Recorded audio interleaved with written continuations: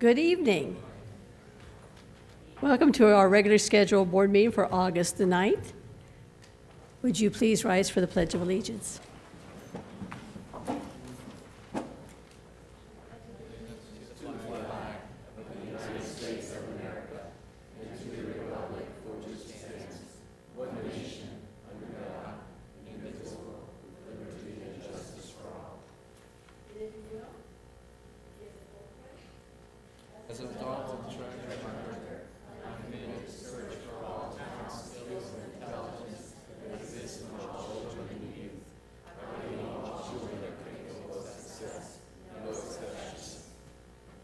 Thank you. Please be seated.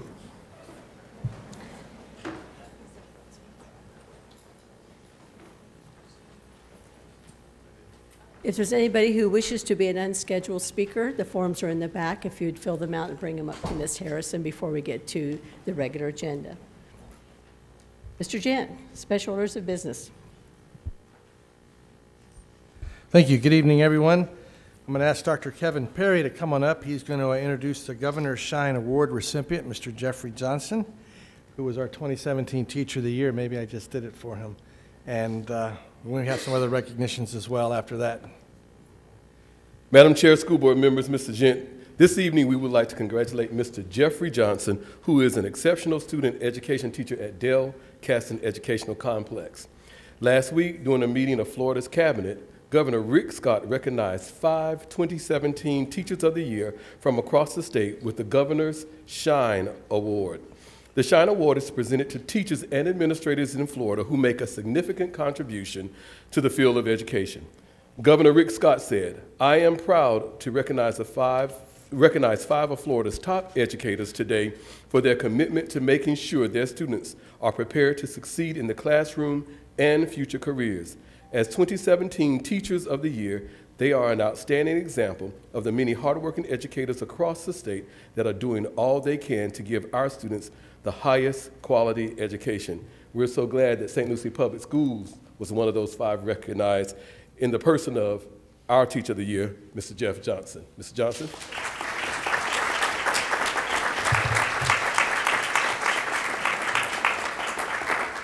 Mr. Gent. Mr. Gent.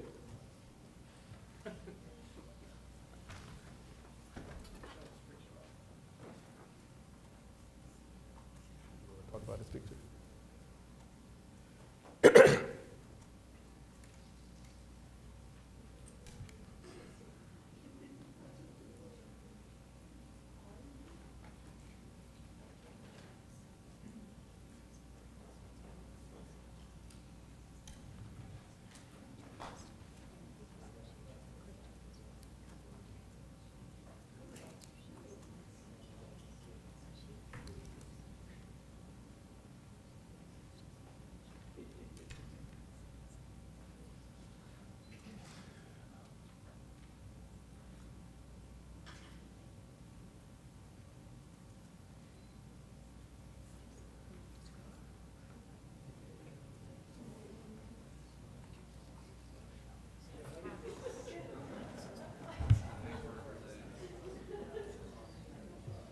You want to do that now? I'll wait.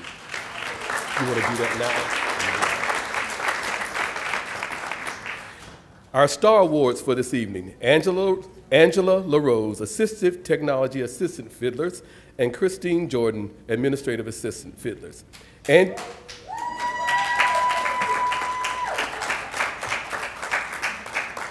as they are coming, Angie and Chris have provided stellar customer service to teachers and parents in St. Lucie County for over 10 years.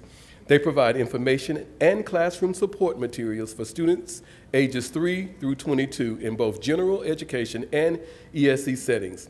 You will never hear them say, "I don't know," or "I can't do that." They use their resources to find answers and provide the support requested. When teachers request visuals for their classrooms, Angie will send samples, give choices, then prepare and deliver the requested materials almost immediately. Angie and Chris also give selflessly of their free time and can be found supporting conferences and events that take place on Saturdays or after school hours. Both Angie and Chris perform their duties and smiles with a delightful sense of humor. Thank you, ladies. Ladies and gentlemen, Angela Rose and Christine Jordan.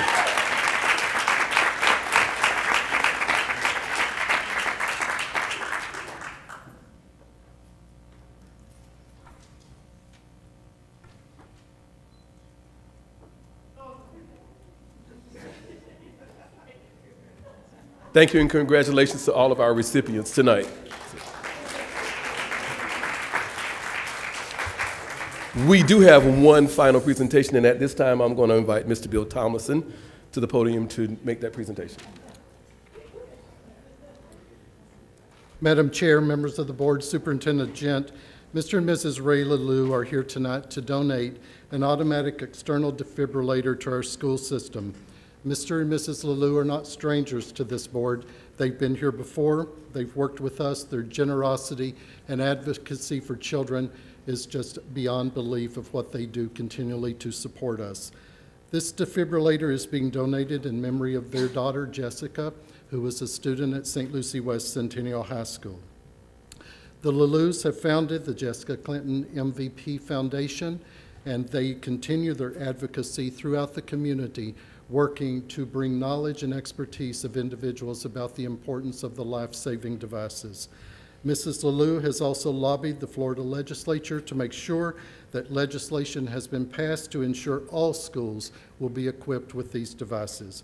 We're very grateful for this donation, and they also are going to be donating tonight in association with Cardiac Science another defibrillator to our school system, so there will be 2 of them donated.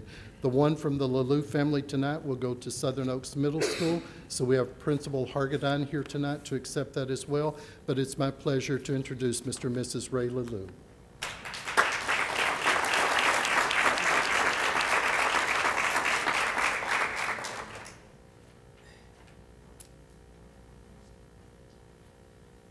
Well, it's our pleasure to be here to donate this defibrillator tonight. As I was sitting there, I was thinking back on the first time we were here. We were donating 4 defibrillators, and the work that we had gone through and the effort that we had gone through just trying to get 4 defibrillators in here.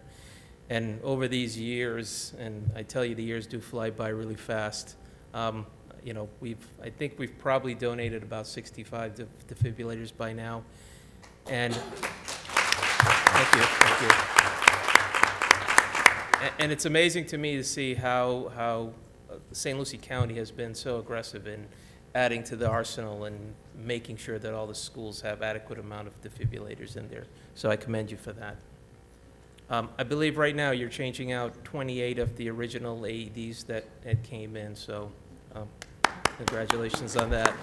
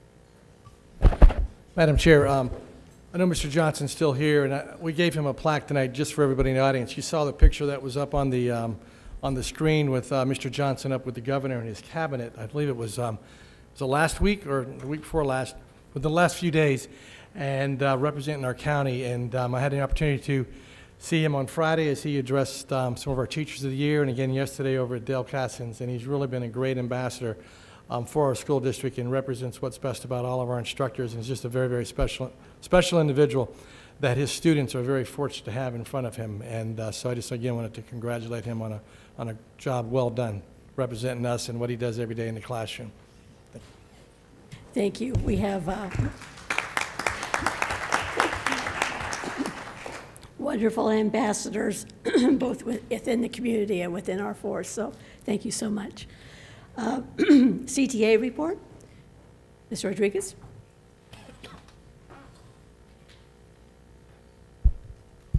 Good evening. I have just a couple of things to address with you tonight. First, I'm going to be running back to my office after this meeting because we're in the middle of ratification. We've had nonstop folks in our office today. And I'm just wanting to tell you how excited people are that we have a contract that's been settled before school started, and that they will be hopefully seeing their ratified bonus and raise in their pay coming up. So that's really exciting. We're one of the only in the state, as I'm sure you're aware, that have kind of gotten our contract ratified and done as well as we have. So that's, again, I want to commend your folks on the negotiating team and my folks on the negotiating team for getting that work done, because that was not easy, even though we make it look like that. I also wanted to mention that we participated in 2 days of NTO last week and got to meet the 266 plus brand new teachers. It's funny when you stand in front of them, you know, and you can kind of picture where you were, in my case 27 years ago, when it was maybe 6 of us in the old school board office on Delaware Avenue, and the difference. But what's not different is their sense of excitement and joy that they've made it to that place. And I asked, for those of you that weren't there, I asked them to make a commitment to us that before they leave us, before they quit, that they call someone, reach out for help. And I also asked district personnel and principals to be there for them, to be supportive of them. That was the commitment we were making to each other. I also sent a message to all of my members and also to all of my worksite leaders, and asked them to be the safety net that we all, some of us, were fortunate enough to have, and the reasons that we're all still here, for all of those people to reach out and make it easier for those new people in our district. One of the things that we know is between the media and probably every person that they know tried to talk them out of being a teacher, and those folks are here regardless, especially those young ones. So we want to make sure that we keep them. And what I'm going to ask you all to make a commitment to do is to continue to be an advocate for educators in St. Lucie County and in the state. It's not easy, and it's not going to get any easier, but we all need to work together to make sure that that 266 stays with us and we don't have to keep hiring 266. As far as negotiations are concerned, we have some future work to do, and I know that we'll get there. I'm anxious to begin continued work through our collaborative process. We're starting that, I'm sure, as you're aware, with some training that's going to take place coming up in the next couple of months for all of our teams, since we've got so many new folks, more so on the district side than on the union side, but it's always good for all of us to have that checkup. So we're looking forward to that. All in all, I'm really looking forward to a positive school year. Just so you know, my kids go in middle school, so I'm the one with the, I'm the one with the eyes going crazy, because it's a big thing for mama. You have no idea. The last thing I wanted to mention, and I have mentioned this to individual school board members, and I'm going to mention it here, as I said I was going to, is that the second school board meeting of the month that you have, the daytime school board meeting, is currently not being taped, meaning that the public cannot see it. And I'm not sure if you're aware of how many folks actually go on to our district website to watch the school board meetings, to see what's going on. And I think they have the right to do that. A lot of really good conversation happens at those meetings, so I'm asking you once again to please look into making that happen. I know you're having those meetings in the sunshine technically, but having the meeting at 9 o'clock when the majority of the people that not only work for you but work out in the community cannot attend. There's never anybody in those meetings except for me and usually folks from my staff. So I'd like to just encourage you to consider that. Thank you. And the last request is being addressed, so thank you. CWA? We're on the consent agenda. I'll entertain a motion to adopt the agenda as presented. And moved by Ms. Hawley. Second. Second by Mr. Ingersoll. Any discussion? All in favor? Aye. Any opposed? Carries unanimously. Mr. Gent, your recommendation, please. Recommend the board approve the consent agenda as submitted. We have a recommendation from the superintendent. Is there anything that you wish to pull for separate vote or discussion? Seeing none, I'll entertain a motion. Moved. Moved by Ms. Hilson, second by Ms. Hawley. Any discussion? All in favor? Aye. Any opposed? Carries unanimously. Mr. Gent, your report, please. Thank you. I'd like to ask Mr. Rivers Lewis to please come up to the podium. Mr. Lewis has been recommended for the Director in HR, and Mr. Lewis comes to us from Orange County, where he is currently the Assistant Director in Employee Relations, and before that he was the Senior Manager in Employee Relations. I believe he's had 10 years in Orange County, and brings a lot of wealth and knowledge to us, especially in an area that we have a need. So I'd like to introduce him to you at this time and ask him if he'd like to say a few words. Yes, sir. Thank you. Madam Chair, board members, Superintendent Gent, I would like to take this opportunity to thank you all for allowing me to join your team.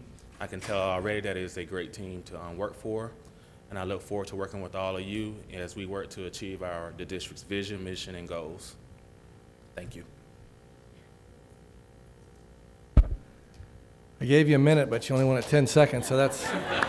Well, That's my kind of guy. I've already heard that we don't go as long as we do in Orange County, so I was making Right. sure. We're good. Thank you. Thanks so much, and welcome aboard. All right, thank you.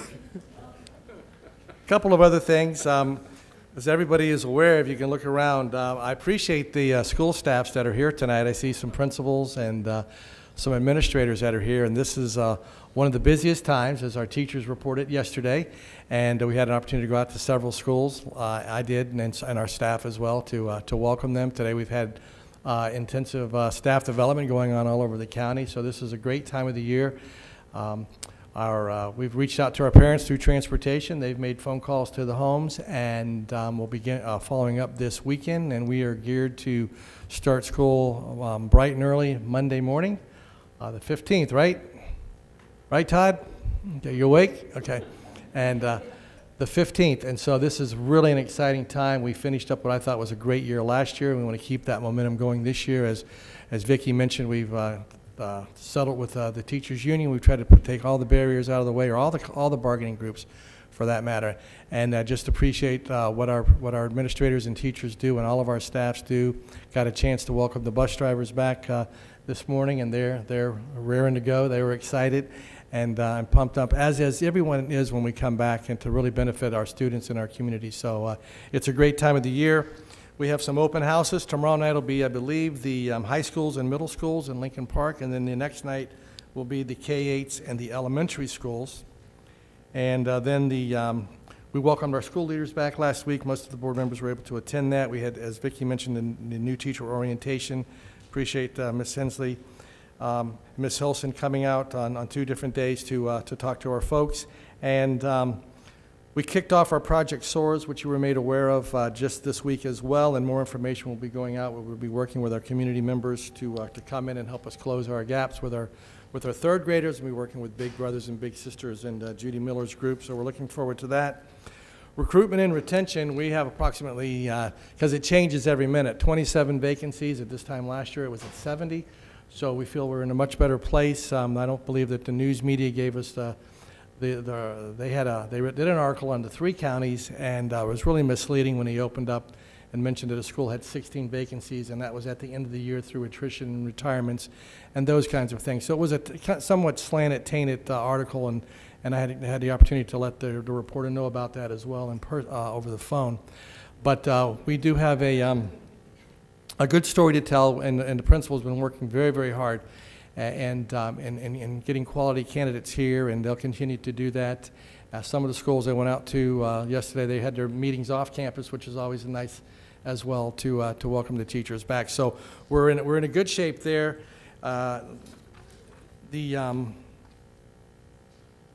Make sure I'm not missing anything here. I just want to thank not only the principals, but the HR team. We've made some changes there this year, as you're aware, and they're paying off right now as we try to gear up and open the school center. And again, to the principals, thanks for coming out tonight. I really didn't expect to see you because I know you guys, nobody knows what it's like. These first, it's sleepless nights, and if anybody hasn't had a sleepless night yet, then they'll have one. The teachers will on Sunday night. Everybody gets excited. But I appreciate their efforts. I see some of them have their administrators here with them as well. So just know that from my team to yours and from the school board, we appreciate what you're doing to have a positive opening the first day of school, and looking forward to a great 2016-17 school year. Thank you. Thank you, Mr. Gent. No item from our attorney. School board members' comments or reports? None? Ms. Wilson?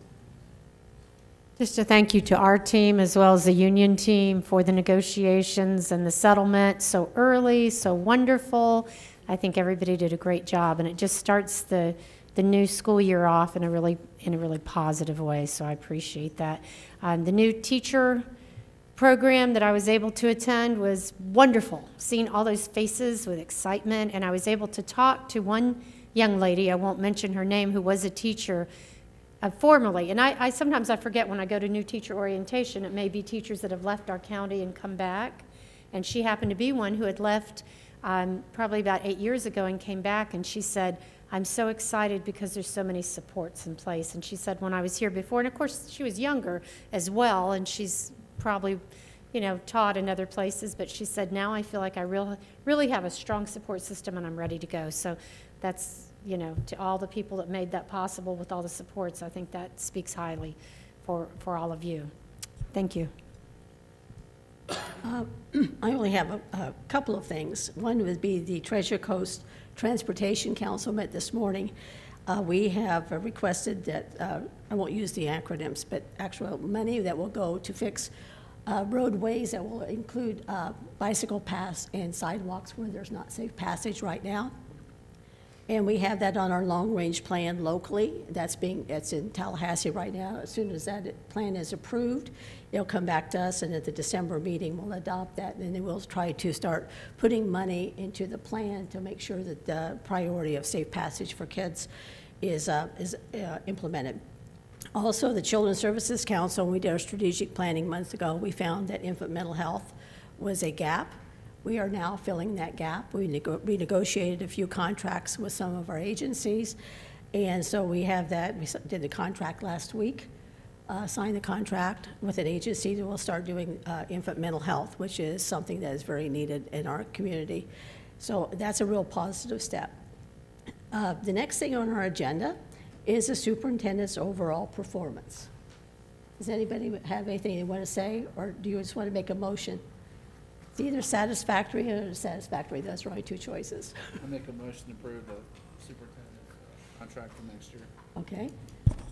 I'll say woohoo and second it. I won't call the principals up, they're tired. So we have a motion and a second to accept the satisfactory recommendation. Anybody have a comment? All in favor? Aye. Any opposed? Thank you. It's a good thing. It's unanimous. And we know 1 year is not a trend, but we know that 1 year for us is a trend.